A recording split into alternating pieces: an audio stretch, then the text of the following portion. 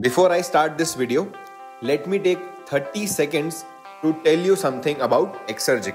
Exergic is India's most trusted and most experienced institute for online GATE preparation. I am Chandresh Mahajan, founder and chief educator at Exergic. I am an All India rank 37 in GATE Mechanical Engineering, an ex-Indian Oil officer having 7+ years of teaching experience as of now. To know more about our GATE courses, you can visit our website or contact us on these details. Also, you can download Exergic GATE Preparation app from Google Play Store. The link is available in the description of video.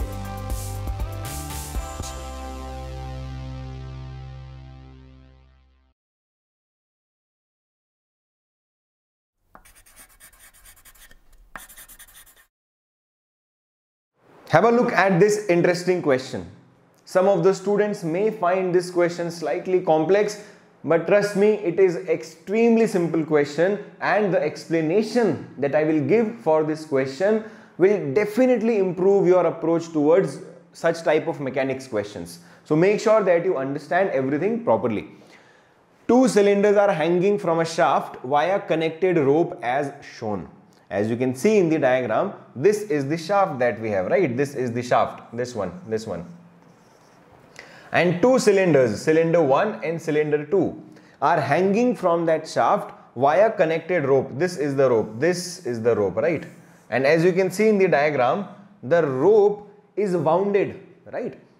Is, wrapped about the shaft. It's not just hanging by a single connection, but we have given it a couple of turns, right? The two cylinders remain in a slow, steady motion. Important line, important keyword. Two cylinders remain in a slow, steady motion, right?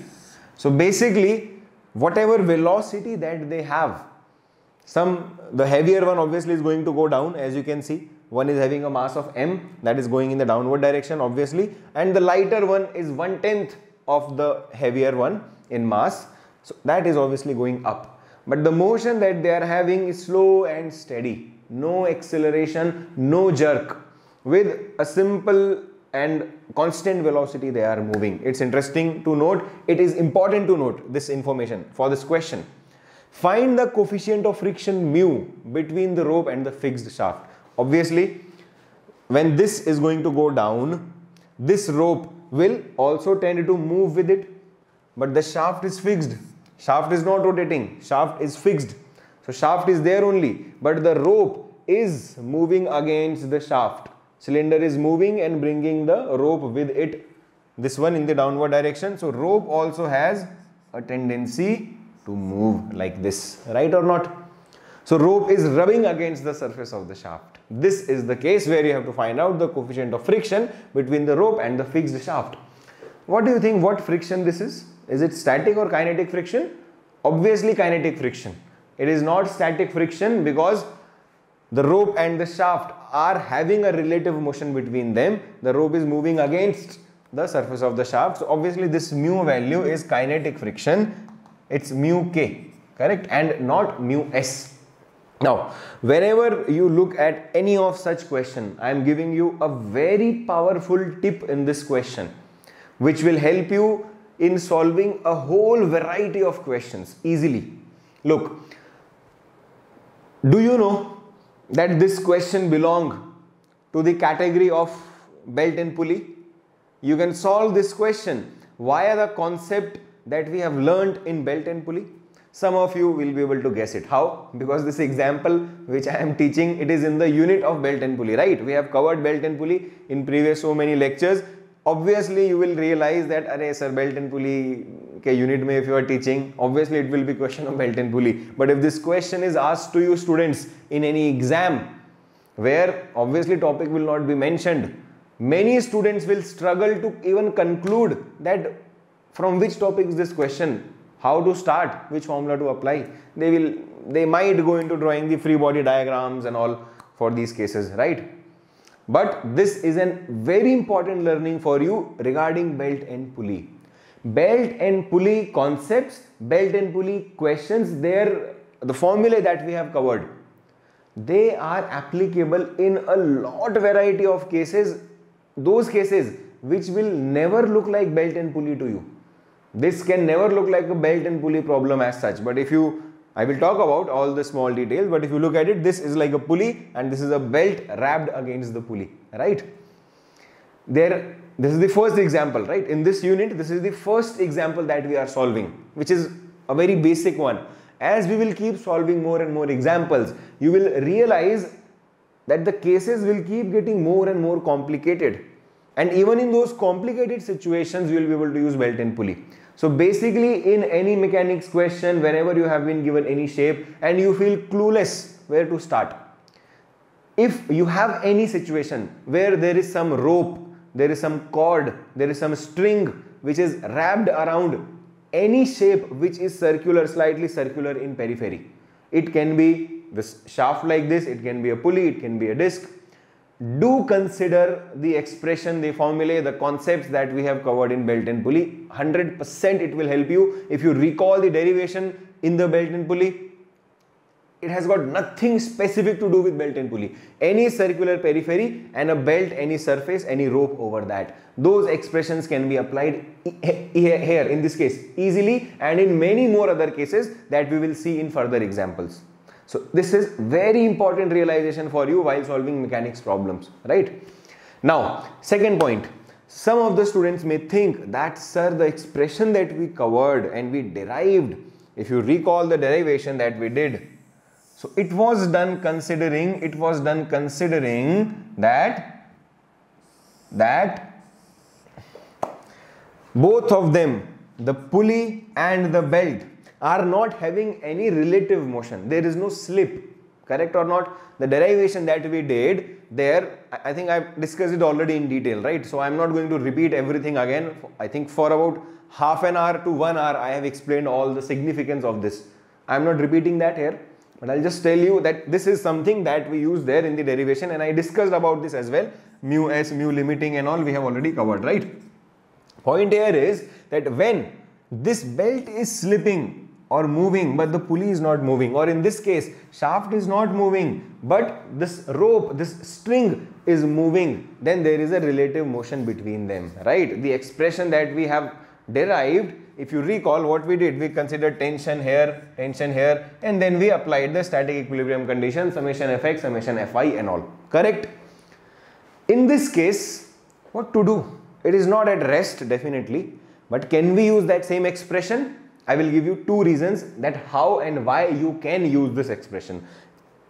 Reason number one, logic number one. Question mentions slow steady motion. Steady motion means motion with constant velocity, means acceleration is zero. Acceleration is zero. And I would like to recall you the basics of mechanics, that statics is not only about bodies at rest. Statics is also about bodies having same velocity, uniform velocity, no change in velocity. Basically, statics is about zero acceleration. When body is not accelerating, there are two ways in which any body can do that. By remaining at rest, no acceleration, not at t is equal to 0, not at t is equal to 1, not at t is equal to 2 seconds, or having the same velocity at t is equal to 0, t is equal to 1 second, t is equal to 2 seconds, right? Both of these cases are of zero acceleration. Both these cases belong to statics. In both these cases, you can apply summation fx, summation fy and all. So whatever derivation we have done using the concept of statics can be applied in this case, because this is also case of statics. There is no acceleration involved. If this was accelerating, then it would have been a different story. But here it is not accelerating. Question has specifically written, alag se question has mentioned a statement, slow steady motion. So zero acceleration, concept of statics are applicable. All the derivation that we did is applicable, and if this entire derivation is applicable, the final expression will also be applicable. So mu value definitely we can use here. Whatever mu means, question is asking you the mu value, but in that expression, whatever mu value we are going to find out, it will be fitting here, it will be giving you an answer here. And this was the first logic, first concept. Second thing, I have already discussed this second thing, I am just reminding you about it. Recall that I have already done a discussion regarding mu, that mu in the expression can be used for non-limiting cases of rest, for limiting case of rest, and also when in actual case slipping is happening, at that time also it can be used. Point is that ratio will keep on fluctuating, correct? But here again there is no fluctuation of ratio, again there is no fluctuation of tension on a tighter and slack side. How? Because question has given the tension here will be equal to, you know, this weight that we are going to have here. Tension on the other side will be equal to this weight here. So there is no fluctuation in the tension as such in the way this question has been framed.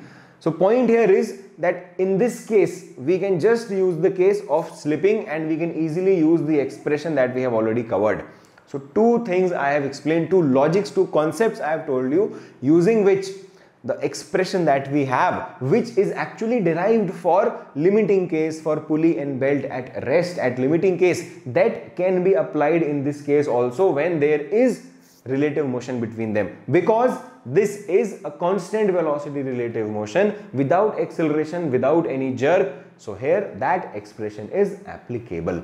This is very important thing that you have to realize, because even if you figure out that chalo I will use the expression of pulley, belt and pulley here, again you might get confused that here there is relative motion, but the concept, the derivation that we have done was not for relative motion, the expression of tension. So can we do not apply? This confusion may arise. So I am sure this discussion gave you clarity regarding how to approach this question. And now the question is very simple.